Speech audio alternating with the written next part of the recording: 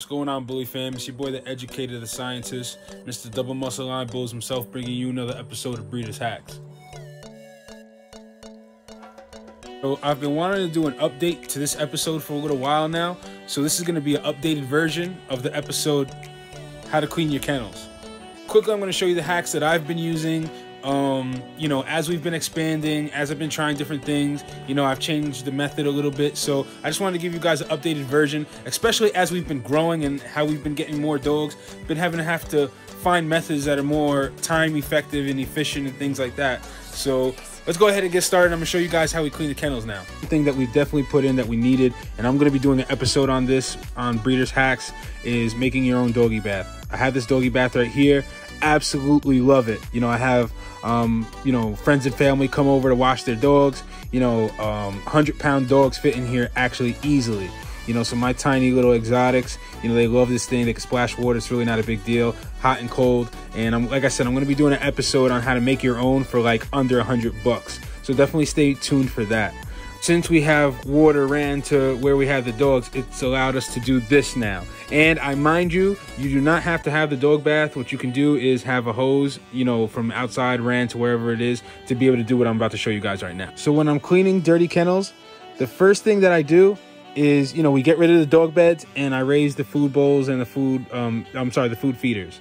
So those get all moved. So then I have complete access to everything that's on the floor. So the first thing I'll do is grab my pooper scooper and pick up all the solid waste that's maybe on the floors of the kennels.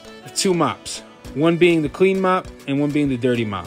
So next what I'm going to go ahead and do is I'm going to go ahead and use the dirty mop to pick up any leftover pee or residue of poo or anything like that that's on the floor. And it's going to go into that dirty bucket. If I was doing spot cleaning, then what I would do is take the clean mop now with the clean solution and go ahead and go over wherever the area was. But we're not doing a quick cleanup. We're actually going to go ahead and do everything thorough. So I'm going to show you what's the next step after I picked up the little, waste and residue that's left behind. So what's nice about our setup is that it's actually pitched, meaning that, any liquid, waste or anything like that doesn't really stay in one area. It runs off and goes to the last empty kennel at the end. We took our water line, and yet again, if you don't have a water line where your dogs are located, you can use a garden hose, and we attached it to our power washer, our electric power washer. Nothing too fancy, just a standard electric power washer.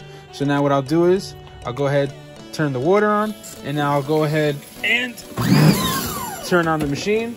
And now I'll do a quick rinsing of the kennels before I go ahead and hit it with our solution. And this stuff just rips everything right up. So I'm just gonna rinse off any excess that I didn't get. And it's really gonna just, get everything. And it's so much easier than sitting there scrubbing kennels. We did a quick rinsing. What I'll do is now grab and change the attachment and now put my solution on the end of the nozzle and go ahead now and hit all the kennels with my solution so that then now, it can go ahead and sanitize them. And yet again, so much more easier than sitting there and trying to sanitize, with a mop or anything else for that matter. So I'm going to go ahead and spray the rest of these kennels. Actually use a mixture for the disinfecting solution that I use to clean my kennels. I'm going to actually do an episode on that, so I don't want to get too in detail. So I'm going to go ahead and quickly rinse all these down with this and then let it sit for a little while and then go ahead and clean again. They're all cleaned. I'll go ahead and let it sit for a few minutes and then I'll go ahead and then change the attachment, and we're going to go ahead now and rinse this all down and rinse it off. I'm going to be doing an updated episode on just our setup in general, but I have a lip that goes right here under the G4, and I use the 2x4, so it actually raises it so that none of the liquid actually just runs off into the rest of the floor. So definitely, be mindful of that when you're doing your setups. So now it's been a few minutes. I go ahead and I change the nozzle, so now it's just shooting straight water. And I mind you guys, I could just, twist this on and off. It's all going to depend based off of the power washer that you have. And I don't even have to move the power washer because the hose is long enough that it reaches all the kennels.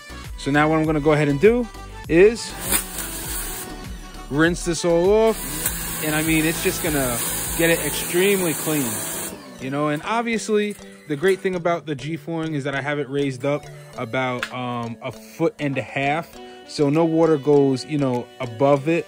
But I also don't purposely aim to go above it either. And, you know, basically cleans them extremely well.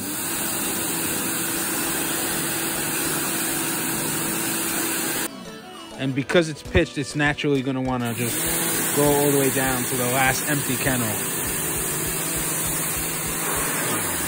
And this legit gets every nook and cranny, you know, everything. Look at that. Nothing on the floor. We pretty much power washed all that soap. Now we're left with is this nice clean, you know, kennel. All these clean kennels. So now what I'm going to show you is what I do to dry off all these kennels. You might laugh at this one, but it works amazingly. And what I use to dry all these down now, because I don't want to sit here forever with the mop trying to dry this all up, I use a leaf blower. So it works amazingly. It really does. So all you got to do is, you know, turn on the leaf blower. And I open up the exit door. And all the excess water goes right out into the driveway. And it's all clean water, so I'm really not too worried. And it goes right into the driveway.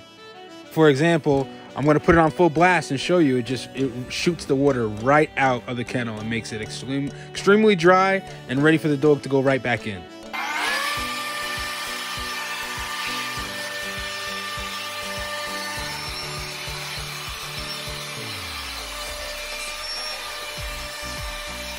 And now, as you can see, you know, completely dry. You know, I have a little bit of droplets here and there, you know, but that's all going to evaporate by the time I bring the dog in here anyway. They're all outside playing right now. So one other thing that I'm going to show you guys is, and this is new, we've added this. I'm going to be doing an episode on Breeders' Hacks about this and stuff. So you'll see, I'll explain more about it. But pretty much for our drop cages, I mean, it's super simple to clean up. Especially dealing with puppies and things like that, is these drop cages. You know, they can be one big cage, or there's a divider in the middle like this one, you know, and this is actually two individual ones. So for this one here, for example, you know, what happens is you're easily able to take the tray out. I got wee-wee pads over it, so all I do is just go ahead, crumple up the wee-wee pad, throw it out, put a new one on, and that's it, you know. And the other thing that we've added is the cleanup broom. It sits in the solution right here, and whenever I have pee or poo, what I can do is, you know, tap on the spot on the drop cage wherever the poo is, and it'll go right onto the wee-wee pad, you know, for quick spot cleaning, rather than trying to stick your hand in there and use a paper towel or whatever, or try to push it down that way. You know, I use this is like from 99 cents from the dollar store, and it allows me now to clean you know, the areas wherever it may have stuck on top of where the metal is, and it'll go right onto the wee-wee pad. So, and that's how I do clean my drop cages. Nothing really too simple. Maybe I'll do a video on how I do the deep cleanings every week on these, but that's pretty much quickly how I do, you know, spot clean on these. These really aren't that difficult. I'll power wash the whole thing. That's pretty much it for today, guys. If you found the information helpful and useful, you know, I just wanted to give you guys an update. Please, you know, share, like, comment. And I mean, if you think that you have better methods, or you think you have alternative methods, you know, drop a comment and share that too. I would definitely like to, you know, see what you guys use as well. So I'll see you guys next time on the next episode of Breeders' Hacks.